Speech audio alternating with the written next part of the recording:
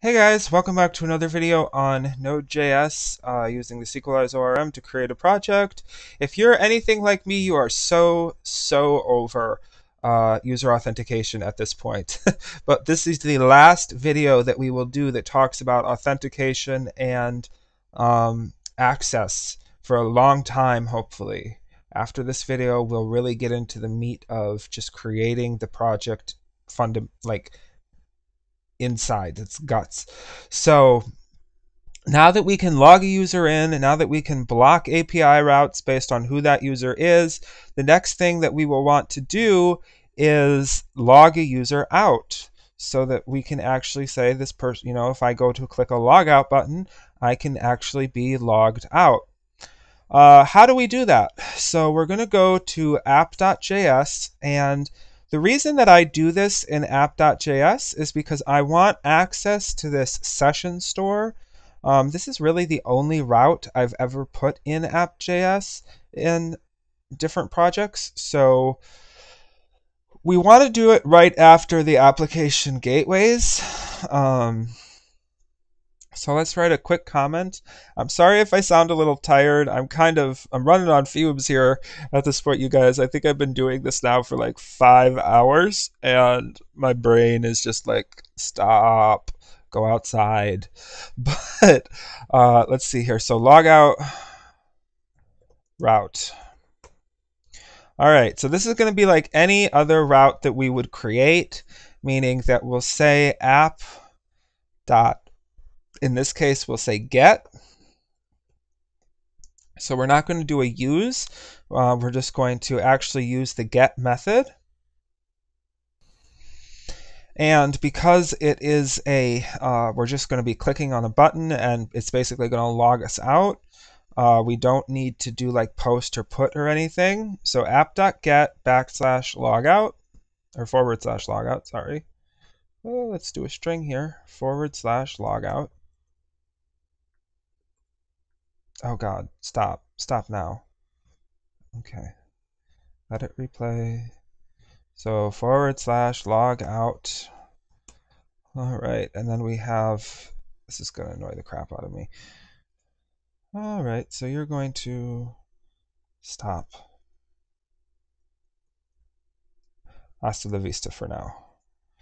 All right, so /logout, and then let's add our rec res in next. So rec res next. Because remember, we're calling this like any other route. So, but the only reason we're doing it in app.js is because we want that session store, because obviously if someone logs out, we want to destroy their session.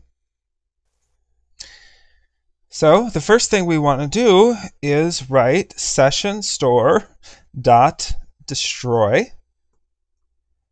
Ooh, not default, destroy.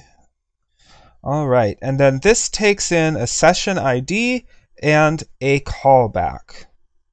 So the session ID can be accessed by rec.session ID, and we're going to give it a callback, which is going to take in an error function, and if so, we're going to console.log said error. Okay, when we're done with that, we want to call rec.session.destroy, just like we do in our auth route. So we call rec.session.destroy, and guess what else we're going to need to call? rec.logout. So we'll call rec.logout. And then also, just like we do here, we want to call res.clearCookies. And just to make sure that this all matches up, let's actually move this to higher up so that it just I want it to equal the same thing that does. So then right here, we'll call res.clearCookies connect.sid. And finally, let's say res.status 200.json message user logged out. And boom. We are good to go. Now, technically, destroy does take a function as a callback. We're just not going to use it. Yeah, we're just not going to use it. So you could use it. It takes a callback function. The first argument of that callback function, I believe, is it's an error, so it's an error first callback. But like I said, I'm not going to use it in here. So why am I being used? Expression statement is not an assignment or call. Oh, yeah. Logout. Okay, so we actually don't need to call next because we shouldn't be forwarding you to anything. We are good to go. So we'll just return this. That way nothing else gets used. So return.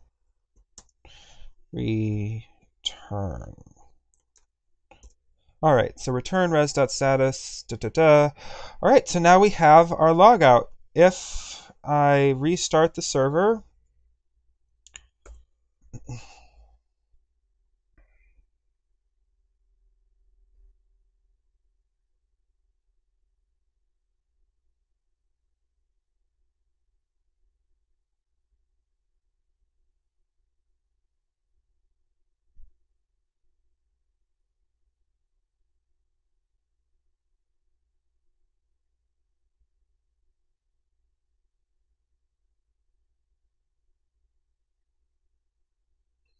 and we hit play.